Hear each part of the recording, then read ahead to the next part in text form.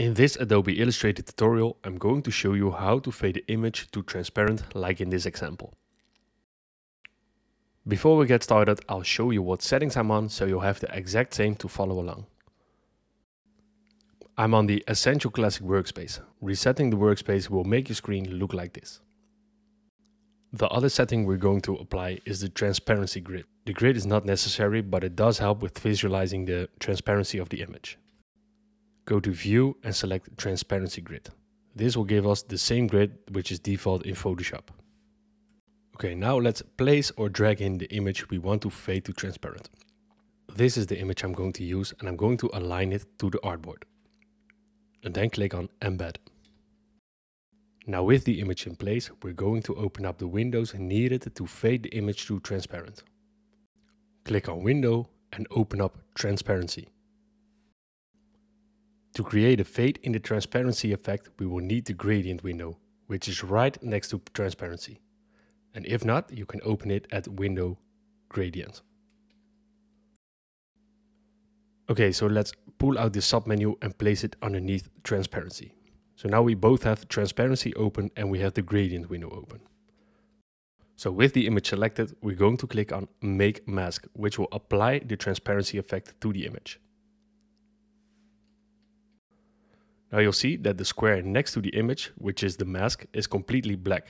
So select the mask to make changes to the mask. The way a mask works is that black will conceal everything and white will reveal everything.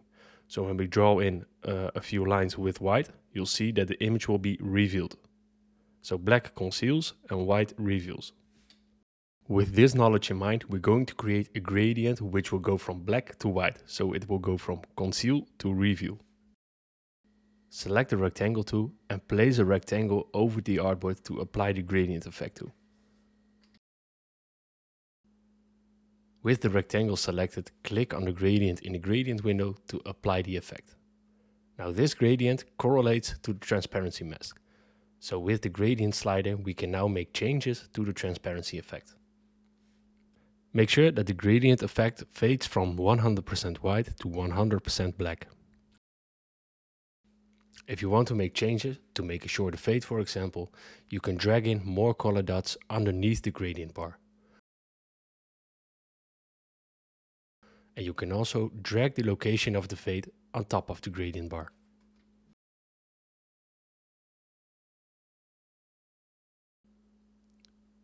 If you want to invert the transparency, you can do so quickly by selecting Invert Mask in the transparency window. So, in short, adding more white to the gradient bar will reveal more of the image. Adding more black to the gradient will conceal more of the image.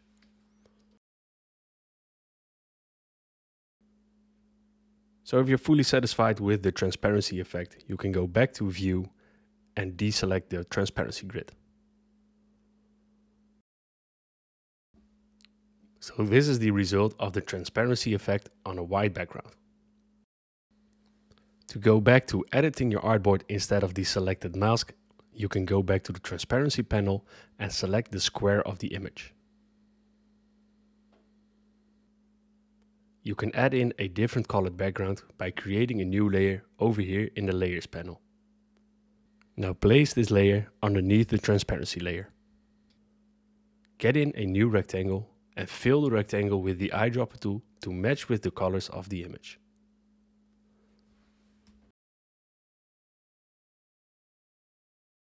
So that was it for today. I hope you learned something about creating a transparency mask in Adobe Illustrator. Thanks for watching and subscribe to my channel if it helped you.